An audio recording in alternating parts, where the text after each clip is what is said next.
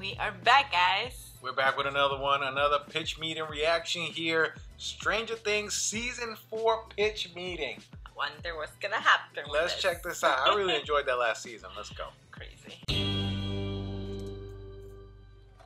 So, you have a new season of Stranger Things for me? Yes, sir, I do. And guess what? No. Frickin' Hopper is alive. Oh man, it must have been tough for him to survive that big machine explosion that vaporized everyone in the room last season. Actually, it was super easy. Barely an inconvenience. Oh, really? Yes, see, check this out. He got out of the way. What? Yeah, it turns out that was an option that was on the table, just jumping out of the way. So he's alive, he didn't die. Wow, well, okay, that was easy. Yeah, but see, then it turns out he was picked up by some Russians who somehow got there before the Americans arrived, and they put him in this crazy Russian prison. Oh, those are in Russia. And so Joyce and Murray are gonna have to head over there and help him escape. Very exciting. But then he gets caught and goes back to jail, and they're gonna have to help him escape. Oh, but then later they're gonna escape, and they realize they gotta go back. So they're just kind of going in and out of prison this season. In and out for hours, sir. Plus Hopper has like a broken ankle and probably frostbitten feet. Man, that's probably gonna complicate things. Nope. Oh, okay. And we're gonna have this nice reunion with him and Joyce, and they're actually gonna kiss. Aw. Yeah, it's really nice. And he lets her know that he's been eating maggot-filled bread for months. Oh, my God. Yeah, so you can imagine how that kiss tasted. Okay, enough about the Russia stuff. What's going on with the Upside Down? What's the big threat this season? Oh, we got this new bad guy this season. Oh, boy. So what's his deal? He's this super scary guy. He's bald and slimy looking. He's got, like, dark magical powers. Right. And many years ago, when the hero was young, they somehow defeated this powerful villain, and he's been plotting his return ever since. Uh-huh. And so beyond all odds, it's gonna be a group of high school students that have to take on this bald, super powerful magic guy. Yeah, I mean, I'm familiar. Wants to take over the world with his dark powers, thinks non-magical people are beneath him, name starts with the V. Yeah? I mean, yeah. Yeah, I mean, everybody's familiar with Voldemort.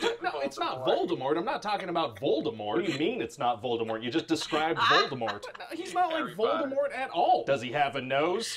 So what's Voldemort up to? What does he want? He's not... Okay, so Voldemort is terrorizing Hawkins, and he's doing this thing where he's snapping kids' legs and blowing their eyes up. Oh, my God. Yeah, and this cool new character, Eddie's gonna get blamed for these murders, so the team's gonna try to help him not get killed by the townspeople. Very nice of them. And so Voldemort needs to open up these 4 gates from the Upside Down, and one of the people he's targeting is Max. Oh, no. But right before he kills her, they figure out that if she's listening to her favorite song, he can't kill her, and also they find out the house that he's living in. How do they figure that out? Well, after he attacks Max, she's like doodling these little pieces of what she saw, and then Nancy assembles them all together and is like, whoa, this is a house. She was just doodling disconnected pieces of a house that then intricately assembled to form said house. That's what we're going with. Well, okay then, and what else is going on? Well, Jonathan has a new friend named Argyle, and what's he bringing to the table? A van and salt access. Oh, sick, and what's going on with Eleven? Well, she's been living in California with Will and Jonathan, and her powers are gone. Oh, yeah, that's right. So she's gonna reluctantly work with Dr. Brenner to get her powers back and go save her friends. Didn't he die in the first season? Wasn't he killed by a Demogorgon? It sure seemed that way because of what happened, but no, he survived. How? By not explicitly dying on screen. Oh yeah, that does tend to be a great survival tactic. It does. So he's using this machine to bring Eleven back into her forgotten memories of that whole experiment thing when she was a kiddo. Okay. So she's remembering all these conversations she had with this Henry guy that worked there. Conversations? Couldn't she not talk back then? Hey, shut up. And so eventually she accidentally sets this guy loose, not realizing that he was actually #1 and he hates Dr. Brenner and he's evil. Uh-oh. Yeah, so he goes nuts and kills all the other kids and injures Dr. Brenner. Why doesn't he kill Brenner too if he hates him so much? Unclear, but so then Eleven goes super intense and sends him into the Upside Down where he turns into Vecna. Who?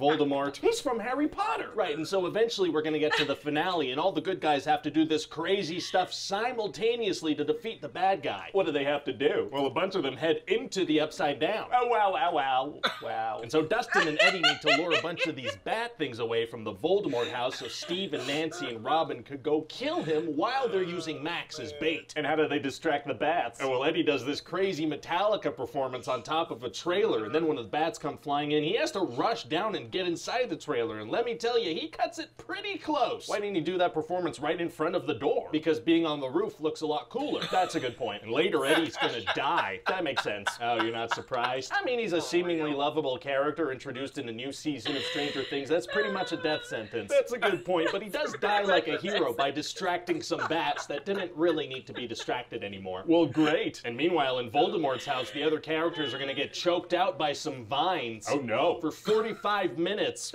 How do they not die? Unclear. And so then at the same time, Eleven is using her powers to go inside Max's mind to try to defeat Voldemort. Oh, how does that go? Well, they show their hands to each other for quite some time. Amazing. And at a certain point, it seems like Eleven's gonna lose, but then Mike tells her that he loves her and she needs to fight, so that gives her an extra boost. She just spent the whole season trying to get her powers back so she could fight. Did she really need a reminder? I just needed something for Mike to do. Oh, okay, gotcha. And at the same time in Russia, Hopper and Joyce and Murray realize they need to join the fight as well. What? How? Oh, well, they vaguely find out that the kids are fighting some kind of evil back home, so they're like, hey, there were some monsters at the prison, so maybe if we go fight them, that'll help in some way, because it's like a hive mind. Oh, a very big leap. A huge leap, sir, but not only does it turn out they're right, they do it at precisely the perfect moment. Wow, crazy how stuff like that works out sometimes, huh? I know, right? Especially when I've written it that way. Yeah. So they manage to defeat Voldemort, but then Max dies, which opens up this massive gate all around Hawkins. Oh no. But then Eleven brings Max back from the dead, which is a thing she can do now. Oh, great. Yeah, and so then 2 days later, wait, 2 days? What happened? How'd they get out of the Upside Down? Don't worry about it. So they're back and the gates are closed and Max is in a coma and the gates reopen and we're done. Wait, what? We're done. Check back in like 3 years, please. Oh, okay. So what do you think? Well, it sounds like a great season. Hey, what do you think we should use for Max's favorite song? Well, I was thinking we bring Kate Bush back into the mainstream with that song Running Up That Hill. Ah, we're gonna give that old song a huge boost. Oh, bringing back the Bush is tight. Don't phrase it like that. Sorry, yeah, no. But we totally will, though.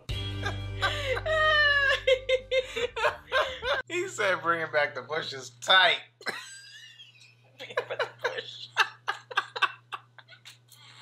Yeah, this one cracked me up. This was hilarious. This guy's always so funny, man. He's so good. He's like so good. appointing every part. It's like, yeah, that doesn't make sense. How that just happened? Like, These fish meetings are so and then, damn good. And then the way that the end of the season was like so unfinished. I know, like so a unfinished huge cliffhanger. Yeah. Like half the town is destroyed, fire everywhere. And so then, you know there's gonna be another season. You know. But I heard it's gonna be the last one. I don't know if I believe it. I don't know if I believe that at all. This show makes so much money. It's so like huge. It's a huge show. It's probably the hugest show Netflix has ever had. Yeah. And they even have like the experience that you could go and in Brooklyn, I think it is. They have it all over the place. I think they go in different towns, different cities. But a lot of people went to see it. I heard we know people that went to see it. They had a good time. We should have went. We should have went. But anyway, I love this season. I really did. I enjoyed it, even though it has its silliness. It's like things that don't make sense. But the characters, I just love the feel of the show. This one was darker than all the other ones. This one really felt like a scary movie. What I love about the show is that each season kind of picks almost like a genre of the 80s, like a movie of the 80s. And this one was kind of like an homage to Freddy Krueger. So the Freddy Krueger, Nightmare on Elm Street movies, where you have this Freddy Krueger character kind of invading your dreams, giving you nightmares, and that's what like Vecna was. So I enjoyed it. The darkest one, the season before this one, the third one, I really didn't like it too much, and I felt like the show was starting to go downhill after the third one. But this one stepped it up and it blew off. Yeah, Stranger Things is back. I mean, everything plus with the music, with I love how that song. dark it was. You know, like Beckman really did it. Like he really played that evil character. You know, the way that he killed the people, right? It was like, oh my god. That's when I was like, wait, this is way too dark for kids. It was rough. The way he was killing people in the beginning of the season, I was like, whoa. It's like an exorcism right there. Yeah. And you know what? I didn't realize it, but this show really needed a main bad guy. Because in the previous seasons, it was just like monsters, right? But there was like no main baddie. But now that they gave the show like a main bad guy, then it kind of like took it up to another level. And that connected everything, right? Because he was connected to everything. Exactly. The whole time. The whole time. I enjoyed it. I thought this was hilarious. What'd you think? Yeah. Hilarious. I mean, he always makes me like laugh so hard. Yeah. Like it's crazy. He does an amazing job. But this was one of my favorites. This was hilarious. Anyway, guys, thanks for watching. See you guys in the next one. Subscribe to the channel. If there's any other pitch meetings that you'd like us to react to, let us know in the comments. Peace out.